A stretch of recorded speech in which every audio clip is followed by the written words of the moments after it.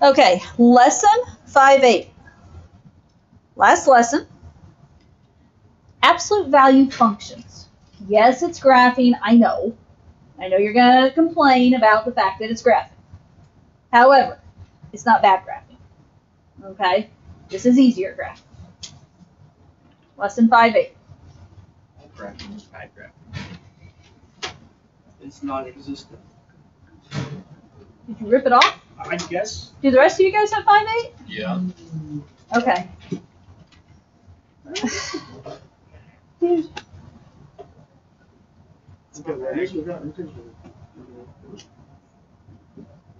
So Robbie should have 5-8. There for a moment I got panicked. I thought, oh no. I miscopied again. I think every single time. Yes, I did. Then I would have said, yes. Got the corner of it. You got the corner of it? Well, here. There's a new 5-8. Okay, so we are graphing absolute value functions. We also have step functions to talk about at the end, but most of our lesson is graphing these absolute value functions. Here's the deal, guys. It's a V-shaped graph. It either looks like this and opens up, or it looks like this and opens down. Okay, no left or right business, just up, right side up V, or an upside down V. And it's based on the graph y equals absolute value of x. Now, we need the parent function is what I want to look at here. I want to look at the basic graph, because then all we're going to do is we're going to move these graphs around. We might shift it left. We might shift it up, down, or right. Okay? If you don't know what a graph looks like, what do I usually have you make? Teacher? Yeah. T-chart. I call an XY chart. What are values we like to use? Okay, 0, 1, 2, and I'm going to force you to throw in some negatives. We have to have some negatives on this one or it won't look right. So I'm going to say -2, -1, 0, 1, 2. If you only use positives, you're going to end up with a straight line instead of a V. Okay, so we need a V-shaped graph. Now, what do these absolute value bars do to whatever's inside of it? They make it positive. So if it's negative, it turns it to positive. If it's already positive, it stays positive. Okay? And the calculator won't do this for us, so we have to know what those absolute value bars do. They make the number positive. So, -2. What is the absolute value of -2? -2. Oh, 2. 2. Make it positive. -1. What is the absolute value of -1? 1. 1, because that's the positive version. What's the absolute value of 0? 0. Stays 0. What's the absolute value of 1? 1. The positive version of 1 is still 1. Absolute value of 2? 2. 2. Okay, that's our basic set of ordered pairs. So let's graph these. Basically, okay, -2, 2 says to go left 2, up 2. -1, 1. Left 1, up 1. 0, 0. 1, 1 says to go Right 1. right 1, up 1. And 2, 2 says to go Right 2, up 2. right 2, up 2. This is our basic graph. We're going to use it all throughout the lesson. Okay? I like to think of this graph basically, it's a V that is centered at 0, 0. And then what's each side of the V do? It goes over 1, up 1, over 1, up 1, over 1, up 1, right? That's what our V does. So let me draw my V in here.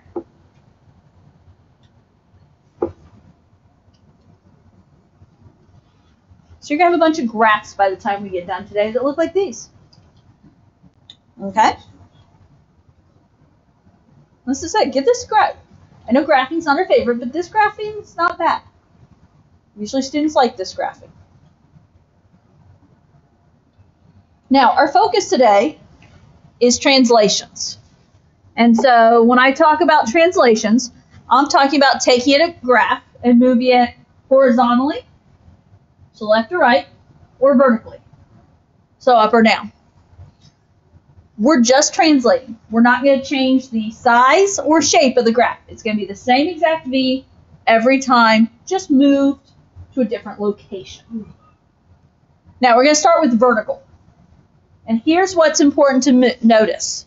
A vertical translation, we know it's a vertical translation if the plus or minus k is outside the absolute value. So if it says plus a number outside of the absolute value, we're going to go up that many values. If it says minus a number after the absolute value, we're going to go down that many units. And actually, I'm going to switch over to my next page. I was supposed to be over here. So a plus k tells my graph to go up. Minus a number tells my graph to go down. Okay, guys. Y equals absolute value of x plus 3. What's that plus 3 tell me to do? Go up 3. Because this plus 3 is outside the absolute value, my graph is going to move up 3. Now, let me ask you a question. What were my original dots? If you go back up to the top right graph, what were my original dots? They were at 0, 0, right? And then from 0, 0, where did they go?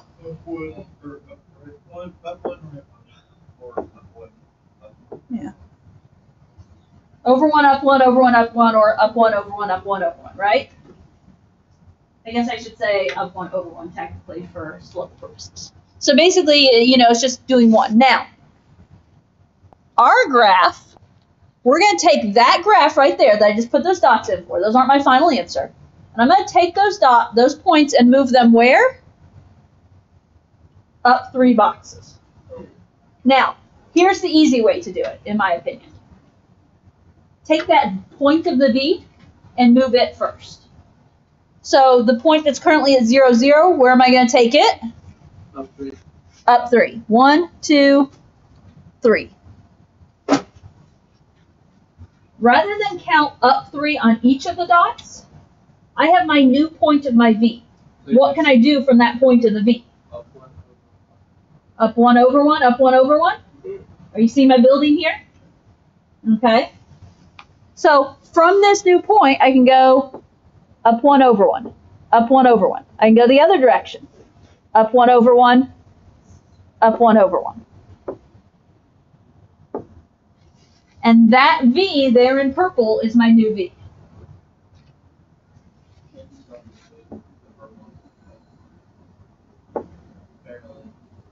Really?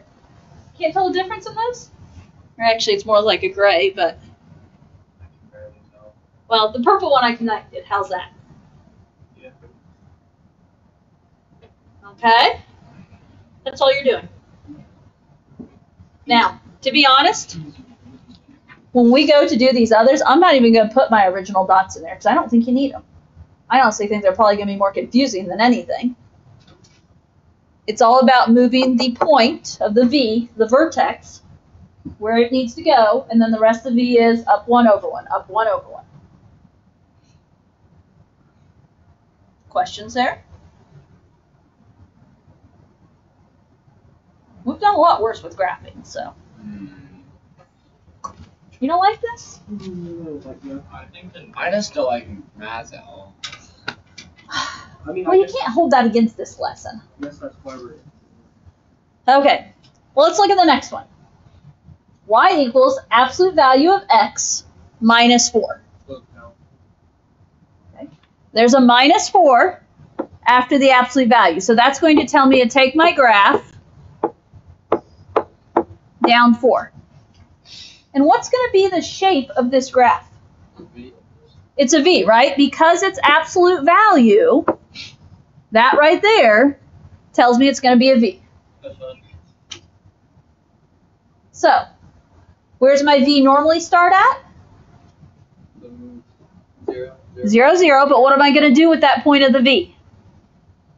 Go down 4. So Counts down 4 units. are these ones not going to be with the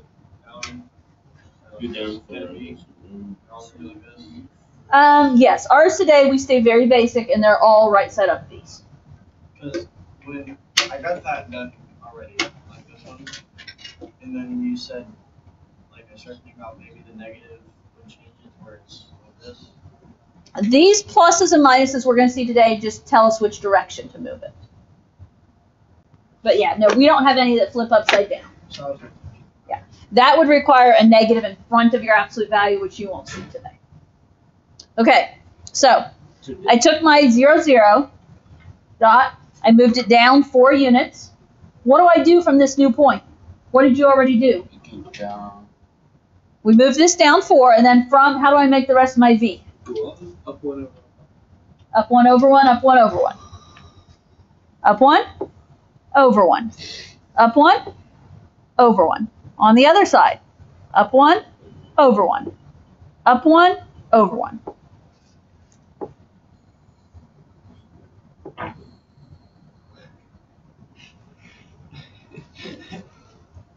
Okay, will the video hear that? possibly. Now the else video is going to hear everyone giggling, and that's going to be the dead giveaway. So, okay. Now, hear me out. These were vertical. These were up or down, and I know they were up or down because my number is outside of the absolute value. Look at the next section. Next section says horizontal. What's horizontal mean? Right or left? Left or right, like the horizon is horizontal, left or right. Now, you have to be careful here. Here's the tricky ones. A plus H, first of all, notice they're in the absolute value. So if your number is in the absolute value, that's going to mean left or right. And then I preach this. We do this a lot, all throughout the year in Algebra 2 with different graphs. And what I always say, okay, so notice plus H, which way is it going to go? Left. Left. I don't know about you guys, but I would have expected right. So here's the deal. That's what I thought too. Okay, you have to think opposite the sign. When it's in the absolute value, it's left or right, opposite the sign. So if it says plus a number, we're going to go left. If it says minus a number, we're going to go right. It's just still the same thing, though. I'm going to take that point of the V, move it left or right, and then do the rest of my V. Usually it doesn't go up like this. Yes, it does. We hear it every day. It needs to be silenced. Not every day. Okay, yes. Okay, guys. Y equals absolute value of x minus 2. So you move right. So you move down. Yeah. You can't change it. I just told you yes, and now you're changing your answer. No, I said go down. No, you didn't. Yeah, I did. No, you said go right. You said right, and I said yes, and then you changed it to down. Okay, here's the deal. Where is this minus 2? It's inside the absolute value, correct? Yes. So that means I'm going left or right. When it's inside the absolute value, opposite the direction of the sign. So a minus 2 tells me to go right 2. Do we know our left from our right? I don't know. Left and right? Okay, so here's my left, so I need to go right 2. So from the center, my V normally starts at 0, 0, but I'm going to move that point right 2. What do I do from that point? See, you guys are catching on. Up 1 over 1. Up 1 over 1. Up 1 over 1 the other way now.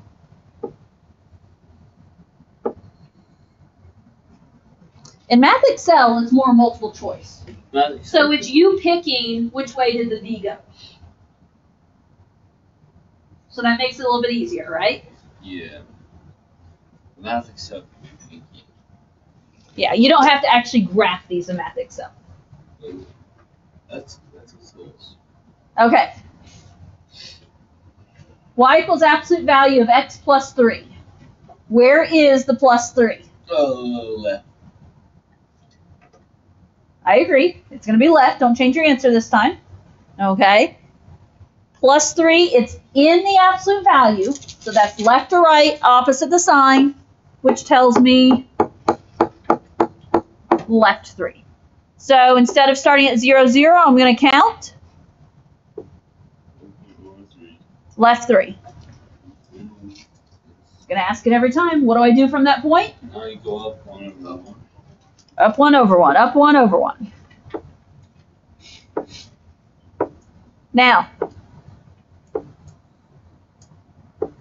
since you guys know I let you use notes on the test, and if you go to do these graphs and you don't have these on your graphs, I'm going to be frustrated that you didn't really look at your notes. Just saying. Because these are particular pictures. Okay?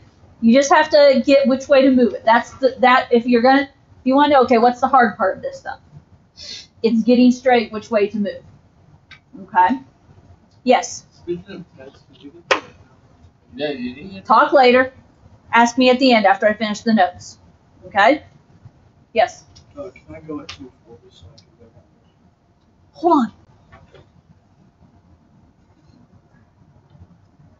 Well, we got one thing. I say, let me try and get through this one last thing, okay? One last thing. Now, this is something we don't cover as much, and it's called a step function, okay? The step function is a function that pairs every number in an interval with a single value. The graph can look like steps to a staircase. Thus, it's called a step function, because it's going to look like stair steps. Now, we're going to practice. We're going to make a graph that models the relationship between the number of students, X, that go to the game by bus, and the number of buses, Y, that are needed if each bus holds a maximum of 50 students. 50 students. Okay. Now, we know where X and Y are on the axis, yes? Yeah. Now, it says that X is what? Students. Number of students. So I'm going to label my x-axis number of students.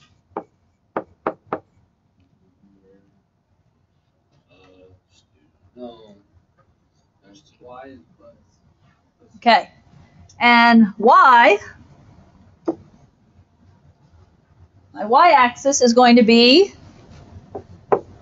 number of buses.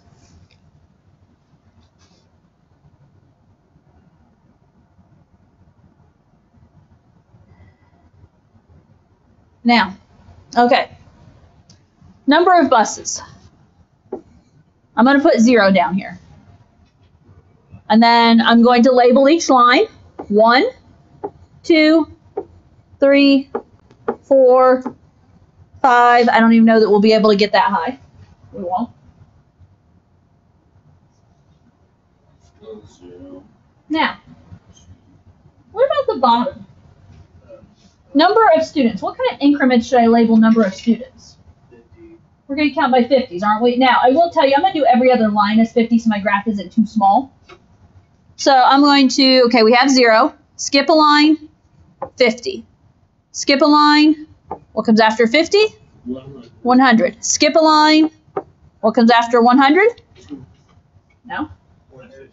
150. We're counting by 50s. 50, 100, 150. Don't worry about it. Now, here's what I want you to think. If there is one bus, how many students could go? So if there's one bus, that'd be anywhere from 0 to 50 students, correct? Because does it have to be 50? No. It could be one student for all we know. That would be a waste of each. I agree. And actually, you know what? I shouldn't say 0 to 50. I should say 1 to 50. We always got a bus driver. Yeah. Okay, now, when would we need 2 buses?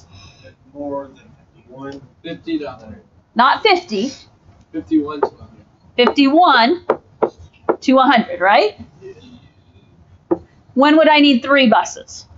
101 to 100. Okay, and I think that's about all I'll be able to fit on my graph. But I'm just trying to get you thinking here. Now, to graph this, we need from 0 to 50 students, right here, yes? We need 1 bus. So what I'm going to do is I'm going to fill in my graph on the 1 line from 0 to 50. Now, at the 1 or at the 0, I left the dot open. At 50, I'm going to fill it in because could we have exactly 50 students? Yeah. Yes. Now, what happens at 50? It goes. We're going to have to jump, after 50, we're going to jump up to 2. I'm going to put an open dot there. And I'm putting an open dot because 50 is technically down here at bus 1, isn't it? And then we're going to go To 100. over to 100. And 100, I'm going to put a Close. closed dot. Are you seeing what's going on here? Yeah. And then Open. what happens at 100? It goes up. We have to jump up to bus number 3. And we're going to go from 100 to 150 is going to be 3 buses. The first dot is open because it was 100 was down at 2. And then the second dot is closed. Okay? That's the idea of what a step function looks like. Because anything from 0 to 50 students is on 1 bus. Anything from 50 to 100 is on 2 buses, on the 2 total buses, right? Okay, you've got homework to work on. Okay, so your homework, of course, is lesson 5.8 in Math Excel. Have a good night, Robbie. The last days.